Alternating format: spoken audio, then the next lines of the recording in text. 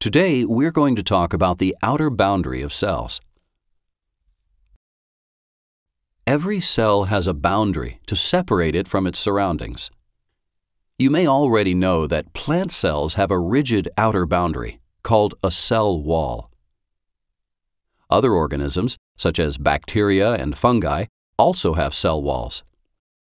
And while their cell walls differ in structure and composition, their cell walls all provide support, shape, and protection for these types of cells.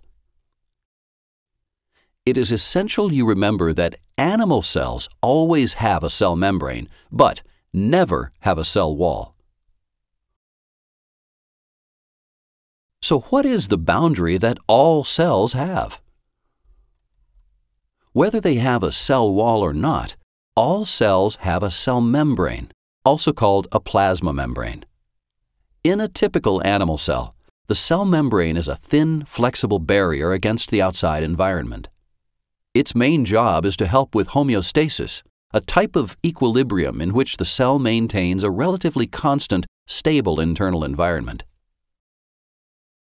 Like all living things, cells require stable internal conditions in order to survive, grow, and reproduce.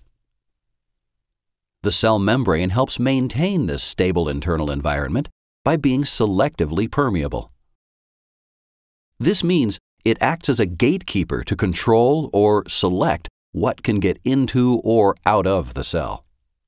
We'll learn more about the ways cells accomplish this separately. For now, remember that all cells have a flexible cell membrane, and most cells also have a rigid cell wall. And it's important to know that animal cells never have a cell wall. The cell wall provides support, shape, and protection to the cell. And the cell membrane is selectively permeable in order to help maintain intracellular homeostasis.